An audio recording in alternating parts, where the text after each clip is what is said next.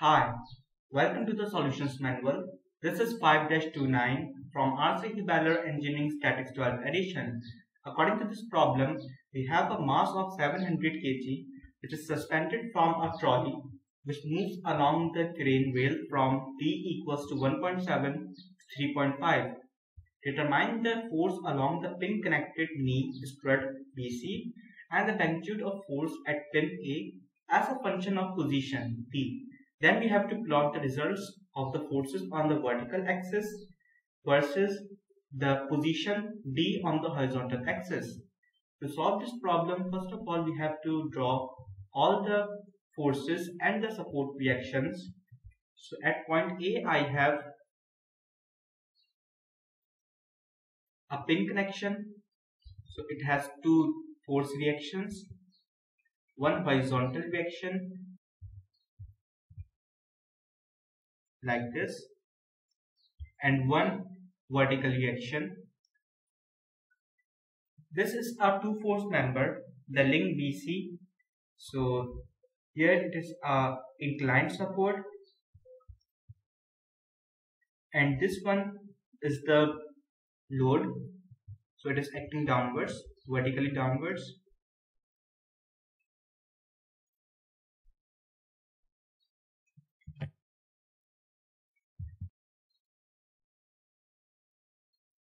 Okay, now we have to resolve this inclined support reaction from the link EC into its components. So it has one horizontal component and one vertical component.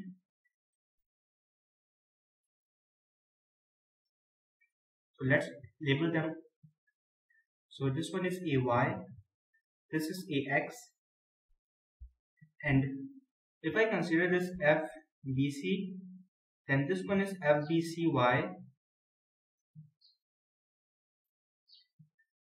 and this one is FBCX. This is 700 into 9.81. Now for this angle theta, we can use the relation of tan theta. Tan theta is equals to 2 meters, the perpendicular distance, over the base 1.5. So theta is equals to 53.13 degrees. Now to keep this system in equilibrium, we have to apply the equations of equilibrium. So our first equation will be the sum of the forces in the x direction should be 0. I am considering right hand side as positive. So I have AX plus FBCX. So this will be FBC cos 53.13 degrees equals to 0. So I can write it as AX is equals to negative FBC cos 53.13 degrees. This is our equation 1. For the second equation, I have sum of the forces in y direction should be equal to 0. I am considering up direction as positive. So I have AY plus FBCY. So it is FBC sine 53.13 degrees minus the weight of this load. So it is 700 into 9.81 equals to 0. So from here I have AY is equals to negative FBC sine 53.13 degrees plus 700 into 9.81. This is 6867. So this one is our equation 2. Now you can observe that we have 3 unknowns and 2 equations. So we need one more equation to solve all the variables, unknown variables. It is sum of all the moments about point A equals to 0. I am considering clockwise movement as positive. So AY and AX will not produce any movement about point A because they are passing through it. Also, the horizontal component of FBC force will not produce any movement about point A because if I draw the projection of this horizontal component up here, then you can see that it is passing through the point A. So there is no movement arm for this horizontal component FBCX. So only the vertical component of FBC force will produce the moment. So we have FBC sine 53.13 and this will produce the counterclockwise moment. So it is taken as negative. Now for the moment arm is 1.5 meter, this distance.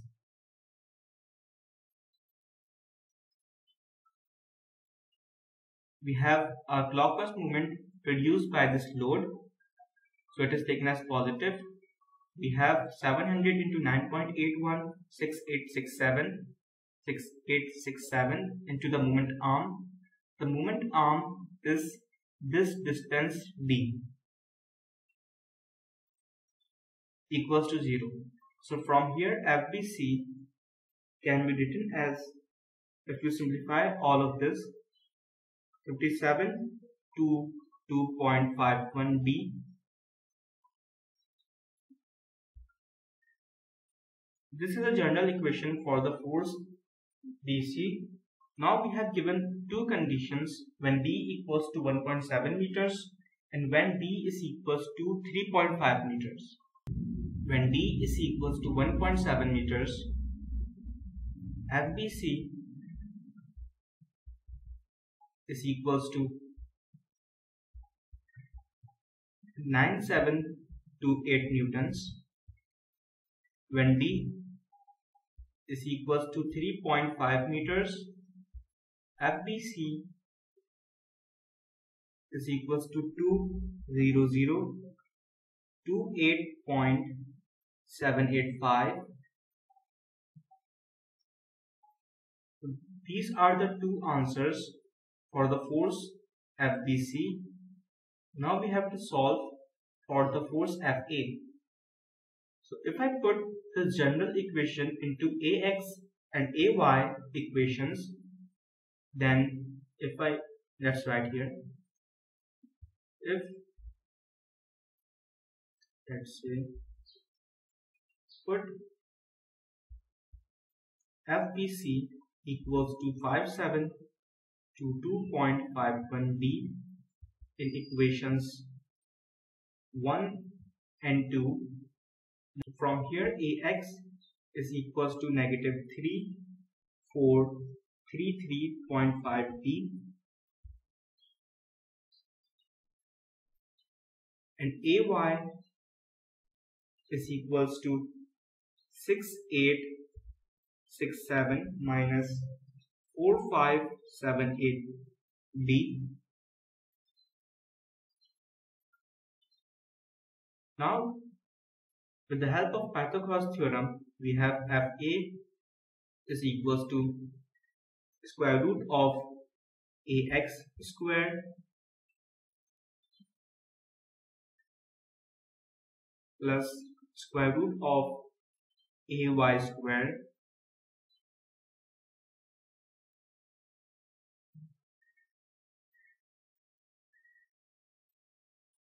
from here if I put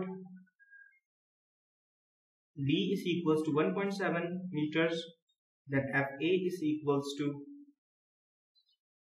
5908.325 and when d is equals to 3.5 meters, FA is equals to 15107.83.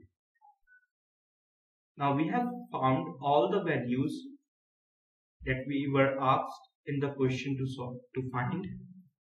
Now we have to plot the graph.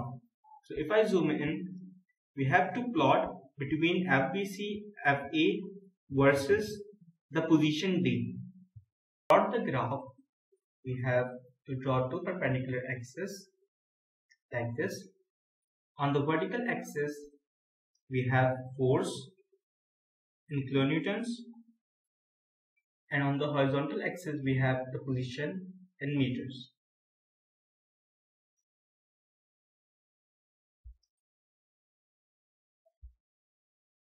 So it is 0. We have 1.7 and 3.5.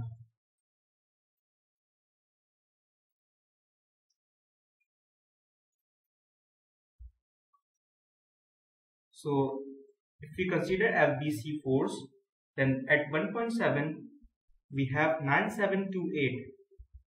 Let's say 9.7 lies somewhere here. We are considering 9.7. So right here, let's mark a point. Similarly, let's mark a point here.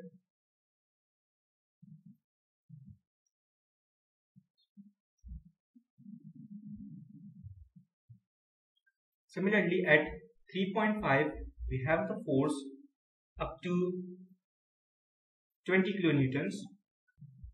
So if I write here, let's say this is 20.0 kilonewtons, then we have this one right here like this, and the line for FBC force would be a straight line because the general equation has a highest degree of 1, highest power of 1, so it is a linear equation. So for the FBC force, I have a straight line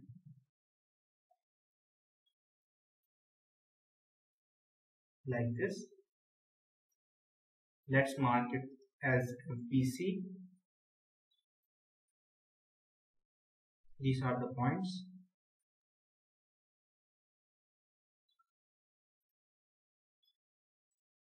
For FA force at 1.7, I have the value of 5908.325. So we are considering it as 5.9. So 5.9 will lie somewhere here. So let's mark a point here. At 3.5, I have up to 15.1 kilonewtons. So at 3.5, I have 15, that would lie somewhere here, 15.1 kilonewtons, like this. Now FA force cannot be shown by a straight line because the highest power of this FA equation is not 1. It is the square root of the terms, so the shape of the line for FA force is curved like this.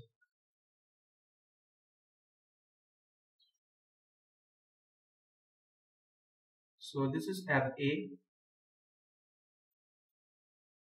Now the question arises that how you could know that the shape of FA force would look like this. To solve this, to form the shape of this FA force, you should consider the points between 1.7 and 3.5. This would give you extra values, extra points to plot the FA force correctly. Like you can select the point 1.9, that would give you a new value for this FA force. You get the new point.